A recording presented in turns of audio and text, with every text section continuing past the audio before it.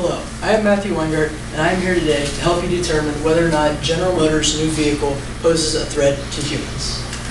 So the vehicle they've created is running on and releasing an unknown compound into the atmosphere. So to determine this, we will be using a infrared and nuclear magnetic resonance spectrometers to obtain spectra. And the IR spectrum will be determined by using a thermoscientific Nicollet IS5 while operating on Omnic software. And in this picture, you can see that the sample will be placed right here by placing it between two salt plates, and then it will take the scans and send the information over to the computer. And this was the spectra that was obtained by the infrared spectrometer. And you can see that we have two absorption peaks with a 3,331 and a 2,884.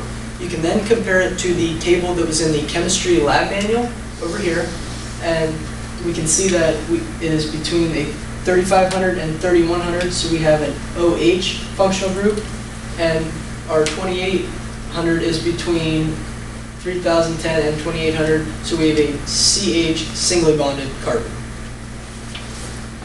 But then we can see that the only ones that have a OH and CH singly bonded carbon are methanol, ethanol, T-butanol, and 2-propanol.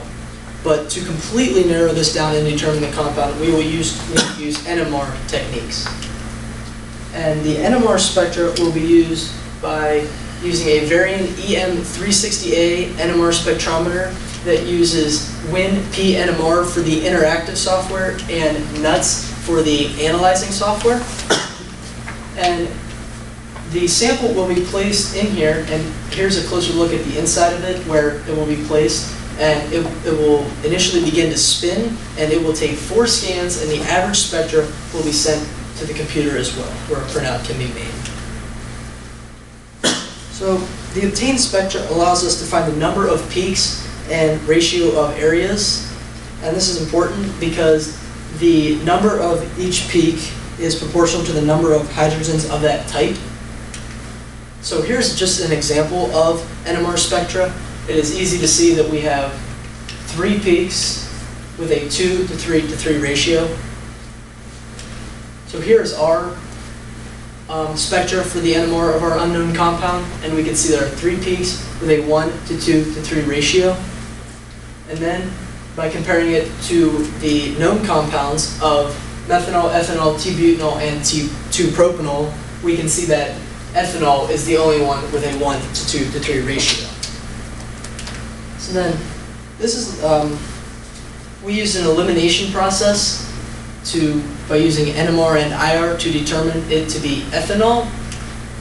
And this is the Lewis structure of ethanol, and you can also see the functional groups here with an OH and a CH singly bonded carbon. And according to the Chemistry 120 lab manual, the more complex the molecule, the more vibrations and hydrogen atoms it will have, and more absorption peaks will be found. So, ethanol is thought to be very eco-friendly, and according to an article by Mark Schwartz, it is promoted as a clean and renewable fuel. So what isn't there to like about ethanol? I mean, it seems very good for the environment, so why not have GM use this in their vehicles? Well, it's the human health effects that is the problem with the vehicle. Even at very low levels, ethanol can decrease lung capacity, worsen asthma, and it can impair the body's immune system. So, therefore, GM needs to immediately stop making this vehicle because the consequences of the human health effects very much outweigh the benefits of the environmental effects. And those are my references. Thank you.